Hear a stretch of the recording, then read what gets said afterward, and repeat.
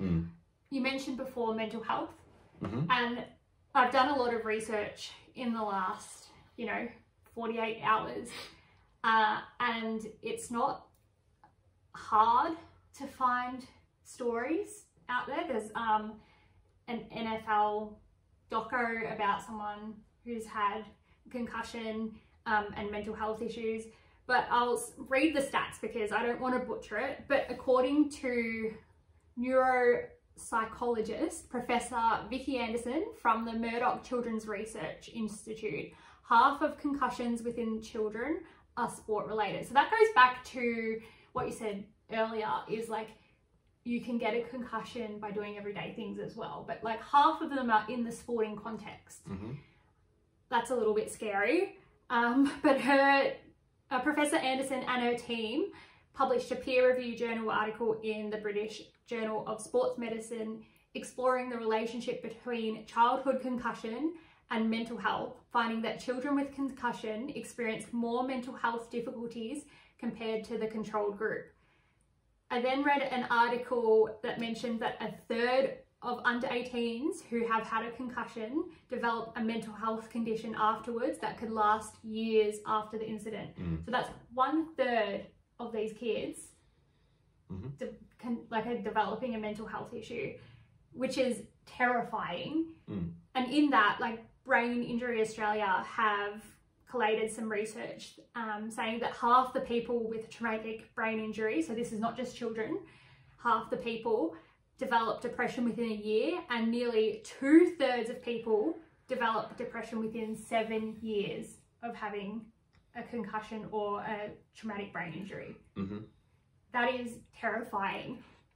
I think just to put some context behind the Brain Injury Australia one, is that referring to traumatic brain injury overall, regardless of severity? Yeah, so I think obviously when you have more severe traumatic brain injuries, the likelihood of that would be higher. Yes, because the functioning of your normal lifestyle is less. Yeah, completely compromised. But obviously in mild traumatic brain injury as well, the prevalence is still very high, of course.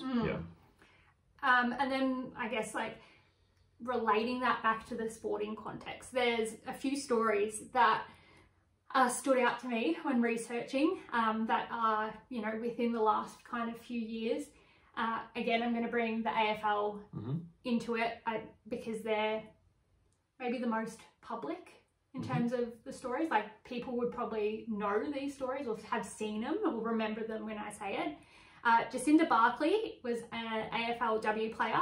She played baseball and I think American football overseas as well. So she's like an elite sportswoman. Her autopsy found significant white matter changes after she was found dead in 2020, a suspected suicide. So we look at that and you're like, okay, wow, like you mentioned before about white matter and how it could change. That's one thing that's like terrifying, but that's not even the only example. You look at, and this is, I was talking about this earlier, we look at Danny Frawling, AFL player who sustained 20 concussions, approximately, maybe more, within his AFL career. He died in 2019 from a car crash. Now, I went through the coroner's report, which is not a great thing to do on a Saturday morning, but I read through the whole thing this morning, and it went through how he had been suffering depression for the years and prior, and his mental health was, examined in the report. At the time of his death, they found multiple drugs in his system that treat antidepressants. There was no alcohol or like other substances that would suggest like substance abuse in there. So that's one thing. His brain was actually donated to the Australian Sports Brain Bank, where they found chronic traumatic help me say this one, encephalopathy. Chronic traumatic encephalopathy. Encephalopathy. So mouthful.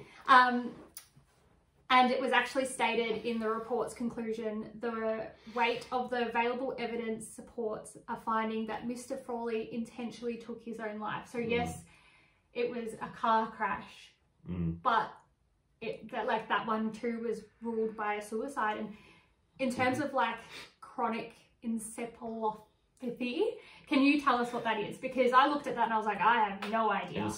Encephalopathy. Encephalopathy. Yeah. Basically, for lack of a better term, encephalopathy is where we have degeneration of the brain or the brain tissue. One of the really interesting things here, and I guess it's quite unfortunate for many of these, I mean, like this is the worst case situation. CTE, chronic traumatic encephalopathy, or CTE, can't actually be diagnosed until an autopsy is done. Yeah, so after death. So it's very difficult to, I guess, understand where someone is in the disease progression while they're still alive. So really we can look at some things like mental health, brain function, and then really looking back at the history of concussion or brain trauma, I guess to see one's risk. But yeah, so what was your question, sorry, regarding like... What is CTE? Yeah, what is it? It's essentially a neurodegenerative disease. Like diseases are like Alzheimer's, for example, which can lead to dementia. CTE can, but it's caused or linked very heavily back to repeated trauma of the head. And what does it do in terms of how the body functions or how the brain functions? What's it causing people, or what is it said? Because obviously it's not diagnosed until after an autopsy has been performed, but what's it suggested that it presents as?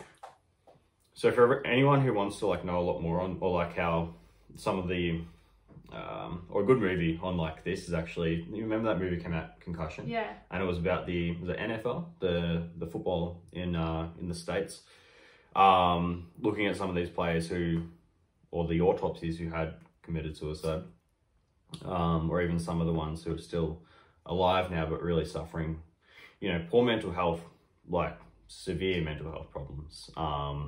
So that can include behavioral problems, mood alterations, problems with general thought, cognition and thinking, increased risk of suicidal ideation, and often, just poor response to general things, agitation.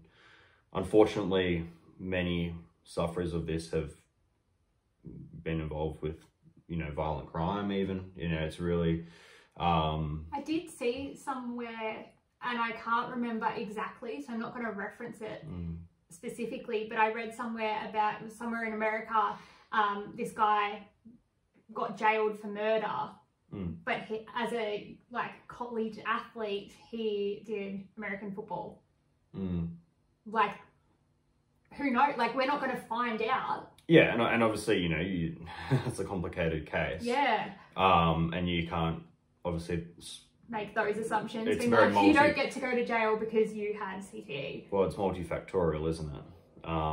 But did it contribute to his behaviour? Poor behavioural decisions, impulsivity? Who knows, But what's interesting is that this has been known for a long time, or the general syndrome of chronic traumatic encephalopathy has been, we've seen the symptoms of it for a long time. And it used to be referred to as, and it still is, like punch-drunk syndrome, or boxers madness, and all these kind of terms where, boxers and fighters, and now we see it in the UFC, who have sustained too many knocks to the head, really do suffer this impairment of neurological function and delayed cognitive processing and capacity, and then just irrationality of thought and behavioural issues later in life. Just the effect on mental health in general, and like not even relating it to CTE, because it doesn't have to be that. Like, you went through a period where it was a little bit rocky after your major concussion in 2014. So like, to relate it back to what you experienced, like what type of things did you experience in those weeks to months to years after that concussion? So, yeah, I guess my case in and of itself, and one thing that I'm grateful for with like cycling and the sport that I did is that, yes, I had suffered some bike crashes and some concussions and then the really, severe one as well. But I wasn't subject to multiple frequent head injuries, right? But what's frequent? Like, is it once a year? Is that frequent, or is it every month? So, I mean, post my one, well, generally, so some background on that. I was racing what's called a criterium, which is where you race your bike in a big pack around a small, it was like a 1 kilometer circuit. And I wasn't going too well at the time, and I was sprinting out of a corner to try and catch back up to the group. So you would have dropped. Yeah. And I basically had my head down and rode straight into the back of a dual cab ute. Which shouldn't have been on the track. Yeah, but it was. So, and came to a dead stop, and whether I hit it at 35 or 40k an hour, I don't know. But it was from that to a dead stop, and what stopped me was my head, literally, only. So I lost consciousness for maybe, like I said, 5-10 minutes. That's what I've heard. Don't remember a lot in the hours after, of course, or anything really. But basically what happens in that instance after that kind of brain injury or trauma to the brain is that you'll have a MRI run to see if you have any brain bleeds that are obvious or swelling. And if there isn't, then it's kind of like, okay, well, your acute risk is like not too bad. And by that I mean like acute risk of death or cognitive, like brain death. Yeah. Right. But this was in 2014. It was 2014. So things have advanced since then. Of course, yes, definitely. But the general, I guess, advice that I got was to rest for 3 weeks, not do too much, not exert myself mentally or physically, and then just start to get back into things, and I'll be fine, right? But that, of course, definitely wasn't my lived experience, to say the least. I remember visiting you and you could barely hold a conversation. I think I spoke to your nana before more than I spoke to you. Well, I still can't hold a conversation. But what did you experience? Because it wasn't even just in that 2 to 3 weeks that it affected you. Yeah, so I guess, and I like to think now that I've put that behind me, that this is years back, right? This is how many years? 2014, so 8 years ago. And it's hard to put an absolute time frame on it. I guess in the probably 12 months after, as well, remember I was trying to cycle at a high level, and what I found then was that generally, like even my aerobic capacity was affected. I wasn't performing well on the bike like I was prior. I started university and basically failed my first year of university. And to put context, a few years prior to that, you graduated from our school as the Ducks. So like, you were a bright cookie. Like you weren't one that you would think that would fail out of university, especially not the first year. Yeah. And yeah, I guess I just generally found memory, so like retention of information difficult, learning new things, and generally just retaining it. Like I would kind of understand things, go home, and then it's like try and apply it and it would be gone. So that was really like the main frustration for me. And with that come a lot of, I guess, anxiety, but then, it's hard not to get depressed when you are not what you were prior, if that makes sense, and that, and that's difficult to kind of come to terms with.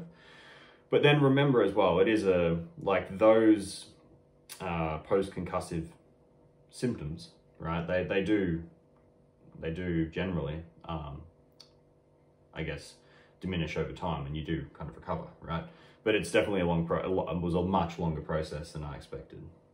And I don't think that is spoken about enough.